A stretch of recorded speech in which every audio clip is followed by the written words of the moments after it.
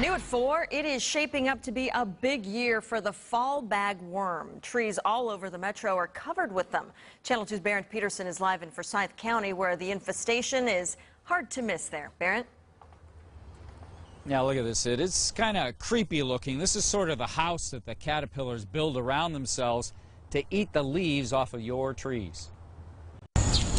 Heather Coleridge says what she is about to do may not be for those with sensitive stomachs. They can get pretty grossed out, and they are concerned about the health of the tree. Inside that bag are hundreds of fall webworms. The caterpillars live on leaves, sometimes all the leaves. I have seen some younger trees that have been completely engulfed in the webs, and there aren't any leaves left on them.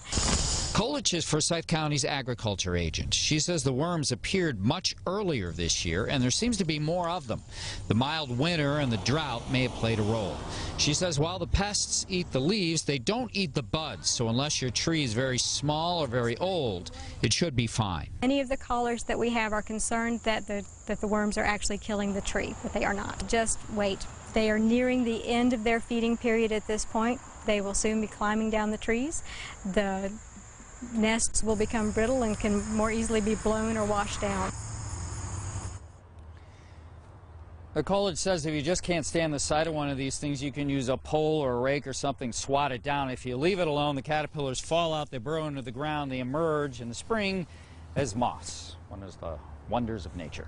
We're live in Forsyth County. Barrett Peterson, Channel 2 Action News.